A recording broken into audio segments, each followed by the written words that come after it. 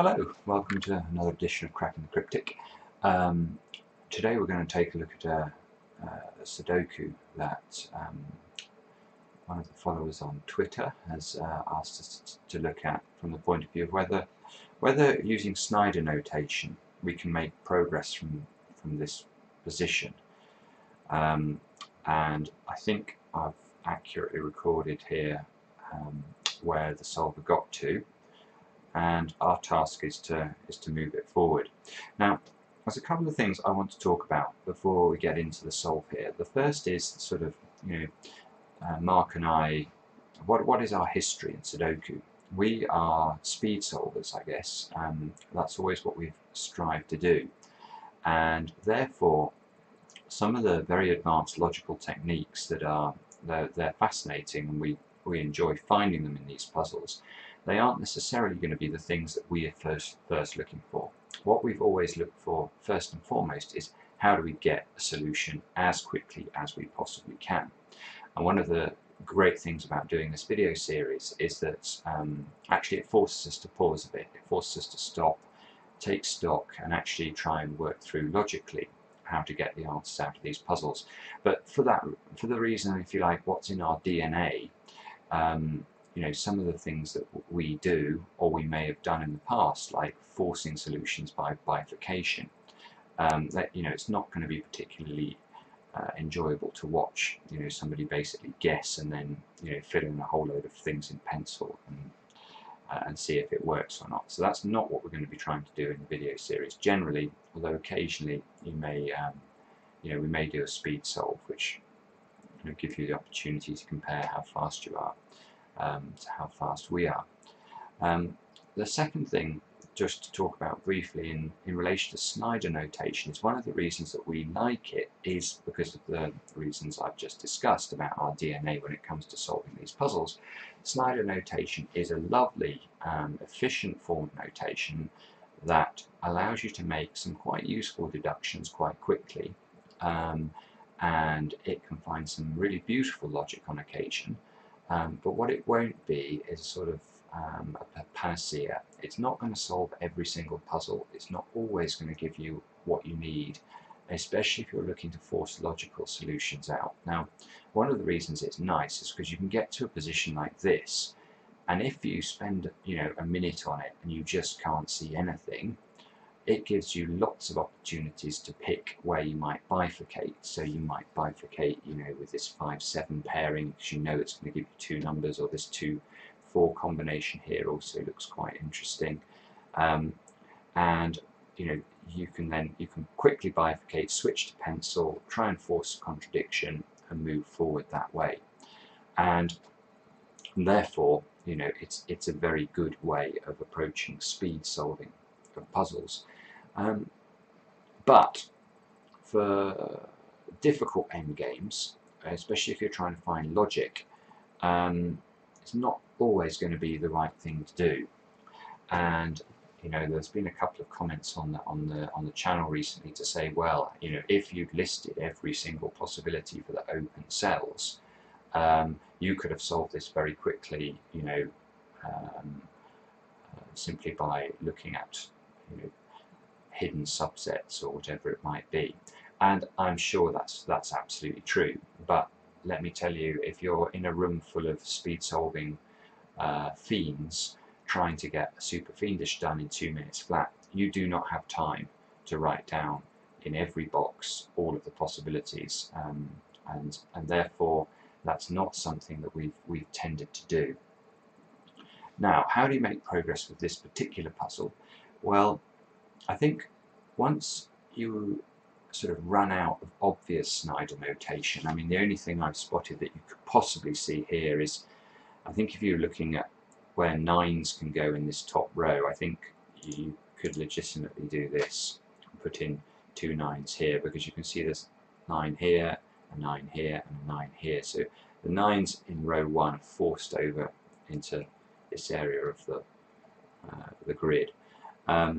But other than that, I think you're reduced really to using standard techniques and then just trying to think around the problem. When I say standard techniques, look for rows and columns or boxes that contain a lot of digits already and take a look at them and see what you can spot.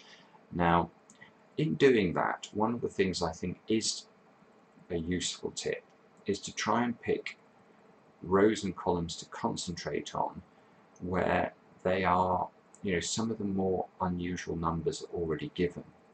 So here, I'm not too sure that looking at rows and columns containing 7s, for example, is going to be that useful. I mean, you can take a look at, maybe have a look at the bottom row of the grid.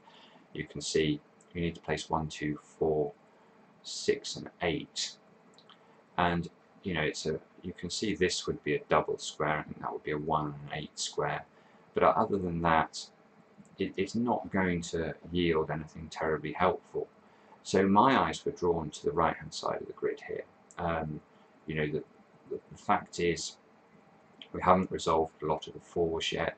We haven't resolved a lot of the 8s, or that's what it felt to me like, or the 3s, and therefore, the fact that we had these are resolved in this column makes this an interesting column to look at, because the open numbers, which are going to be 1, 2, 5, 7, and 9, I know I'm going to get a lot of feedback from the grid in terms of those numbers, because the grid's chock full of 7s already, for example. So if you do look at this column, what can we find? Well, as I say, we're looking for 1, 2, 5, 7, and 9. And there's a very interesting little thing you can spot here. So you've got the 2 and the 7 here already in this box. But look, there's a 5 here and a 5 here as well. So 3 of the numbers that you're looking for in column 9 are used up in this square and this square. So all you're left with is the possibility for this square and this square is actually a 1-9 combination, like this.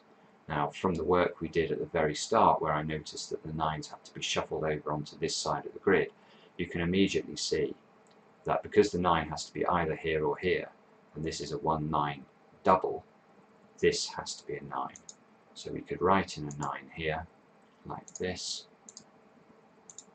and then we can also write in a 1. Now, you can see immediately going over, using the Snyder notation here, we can immediately write in another 1 over on the left-hand side of the grid. And now I think we'll be able to make a bit more progress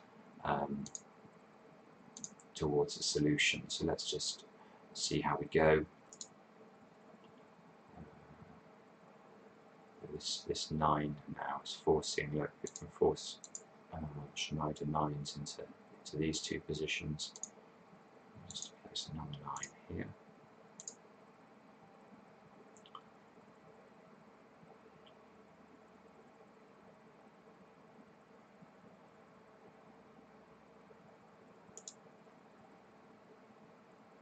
Oh, we can do the same with the 3s. There you go.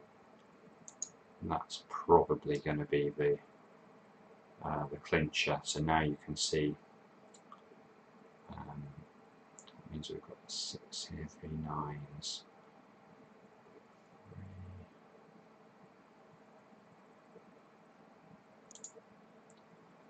So if we now look at the second row of the grid, we've now got, essentially, we've got 5 numbers given. We're looking for 2, 4, 6, and 8.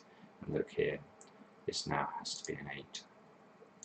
Oops, 8, which is very nice. So that resolves these two things here. This is now 3, 6 in some combination. And that's going to fill in this. And I think from here, I'll be very surprised. Well, I'm pretty certain that the puzzle's now solved. This 3, 9 is going to resolve this 3, 6, and it will collapse. So that's how I think you could finish this in a reasonably efficient, logical way. And we'll be back with more of these videos soon. So if you enjoy them, please do like them. Please do subscribe to the channel. Please follow us on Twitter. As you can see, it's if you get stuck on a puzzle, we're very happy to help. Thanks for watching.